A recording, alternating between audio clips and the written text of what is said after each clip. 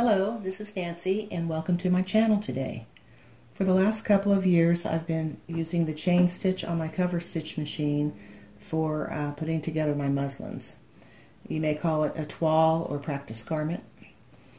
The reason being is because it's really fast to sew, faster than the sewing machine, and even faster to remove the stitches, whether you want to remove the whole seam or just a partial seam. For the chain stitch, you only need one needle and your looper.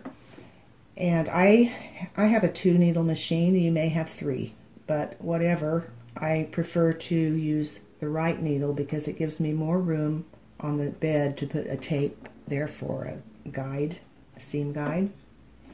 I've already removed the left needle and suggest on any machine, whenever you take a needle in or out, you put a piece of fabric underneath the presser foot so that you don't drop the needle down into the machine. Let's start by threading for a chain stitch. To begin threading, pull the antenna all the way up. There is a slot and a hole that coordinates to each thread stand. I only use this slot just from back to front, just put it in there. It just slides in. I've never used the holes. And then there's a big long thread guide here and 2 holes for each thread. Start at the left hole from back to front, pull the thread through, go around the back and back to front through the right hole. And same with the needle thread. Put it through the slot, back to front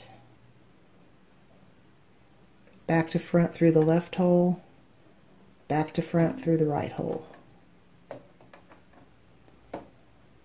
And then go through your tension disc. You'll have need to have your presser foot up to release the tensions and make sure it's seated in there well on both of them. Once your looper thread is through the tension disc, lay it into the slot here. There's a little guide at the bottom, and then turn your hand wheel towards you until these 3 holes line up. Then from right to left, pass the thread through all 3. Pull on the knob to release your looper. Dropped it. There's a hole at the end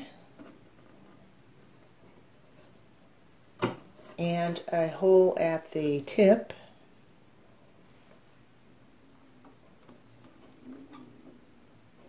Pull it to the back, push your looper in, and you're set for that. Looper is done. For the upper thread, again the tension disc, through 3 hooks over the top of the bar, from right to left on that bar, and then I'm going to show a close-up of this next step. The last place that you need to put your needle threads is this area right here, and you need to make sure you get the thread in between these 2 pieces of metal. It's all kind of loose feeling and there's a spring in it, so that's important. You need to get it right in between. And it is, and that just gives it a little extra tension, I think. Then down through this, and then you just thread your needle front to back as you would with any machine. The muslin I'm making is for pants, and I'm using a cotton woven fabric. So I have my cover stitch machine set on factory settings, except for the stitch length I have it the longest on 4. You don't have to put it on the longest, I just do because I consider it a basting stitch and it just goes a little faster, I think. Might be in my mind, I'm not sure. But I'm going to put a piece of tape for a seam guide. My pattern is 5/8 inch seam allowances. So I made this notion some time ago. I use it quite a bit. It's just a piece of muslin folded over with a layer of interfacing in it. And then with a ruler and an air erasable pen, I drew the lines for 1 inch, 3/4 inch, 5/8, a half, 3/8, and a quarter.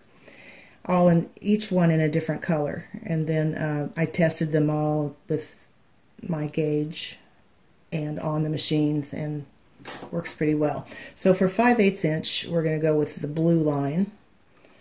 So I just put the blue line right under my needle and put it straight down in there, and then put the tape against the edge of the fabric. So that was pretty fast and easy. We're going to start our chain stitch now. I'm going to be sewing one front to one back at the inner leg.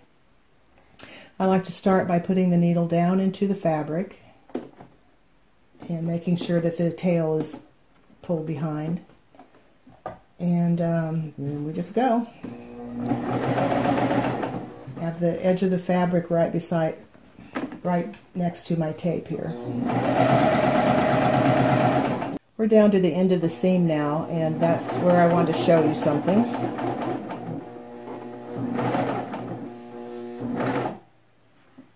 Okay, first let's look at the chain stitch. The top side is just regular stitching, and then the back side has the chain, which is thicker. When you get to the end, if you don't remember where you started and where you ended, and that does get confusing after you have all these different seams sewn, I generally try to sew from the top to the bottom, but when you're doing the waistband and the crotch seam and things like that, it's so easy to forget. And when the stitches are being removed, it will only work if you start at the end of the seam. So I'm going to make a little dot right here with a marker on each seam I sew, and that's going to help me later.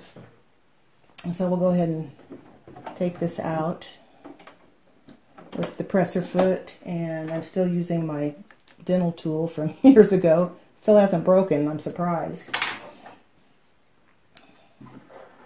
And remove the work. I'm going to go ahead and sew up the rest of it, and then I'll be back to show you how to remove it for an entire seam and for a partial seam. Now my pants are all sewn together with the chain stitch, except for the waistband, because I want to do all of the alterations that need to be done before putting the waistband on. But let's say that these are too tight in the leg and I want to make a smaller seam allowance. I would go ahead and sew in the seam allowance first before taking out the old one. That way you don't have to pin it all up again. It'll just stay in place. But let's say you did that, and then to remove the stitches, start with where you ended, and there's my blue dot. Then I leave the first stitch in, because if I try popping that, more than likely it's just going to pull out. And each time a stitch slips out, it's just going to lock again. So let's just start up here and pop the stitch. Make sure it breaks. Skip a stitch and then do another. Then turn it over to the chain side and just loosen it and pull. And it just comes right out. And this is so much faster than on a regular sewing machine basting stitch, where you're unpicking every couple of inches and then pulling out threads. Turn it over, and then the stitch side comes out just as easily. Very fast.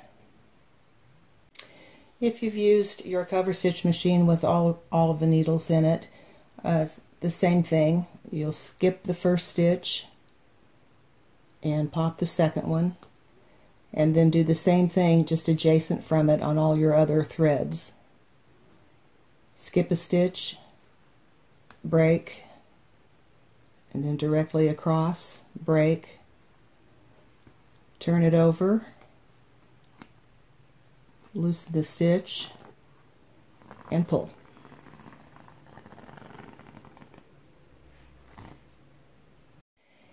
In this scenario, I'm going to show you how, if you want to just take out a partial seam, how it's done.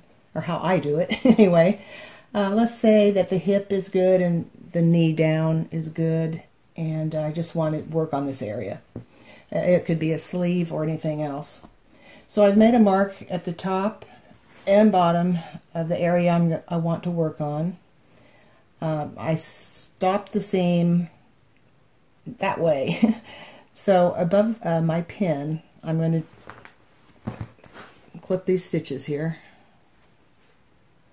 as we did before. And then below this pin as well.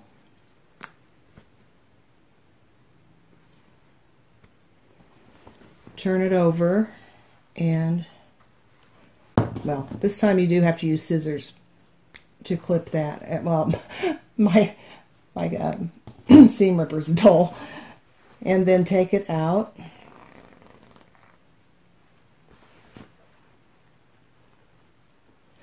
Okay, the reason for the pins is this. You're going to be trying on these pants or shirt or whatever, and if you tug like that, it's going to go about an inch. And it did. It stopped just right below my mark. That's good enough. And then the same on the other side. If I open it up and tug on the stitches, it goes about an inch like that before it will lock again. But I do suggest you don't get too wild when you're trying on your muslins, because it could go further up. But that's pretty good, and just as good as if you used a basting stitch on your sewing machine. So that's how you do a partial seam. For the last example, I made a mock-up of intersecting seams. This would be like a crotch seam or underarm seam, for instance. And the last seam I sewed is this one on top. So this is going to have to be done first. So I find this stitch side here, not the chain side, but the stitch side. And I'm going to make my marks. I'll just say from here to here. And then I'll put my pins approximately an inch away from my marks.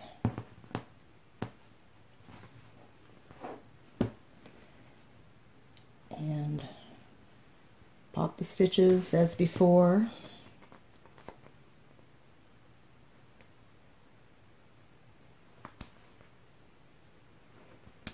Really should get a new seam ripper.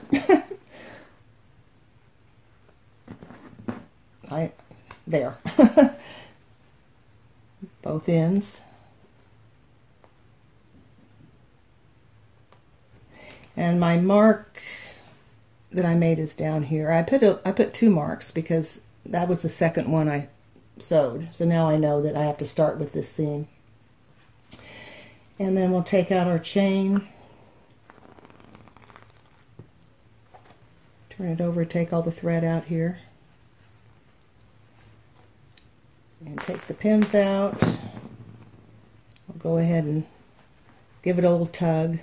Don't want to pull too hard, of course. So there you go with one. One seam is opened, and then you just do the same thing to the other seam. And that will just open up the one area for your underarm seam or crotch seam. Hi. I hope you found some ways today to use the chain stitch on your cover stitch machine, and that you give it a try for your practice garments. Thank you for stopping by, and happy sewing.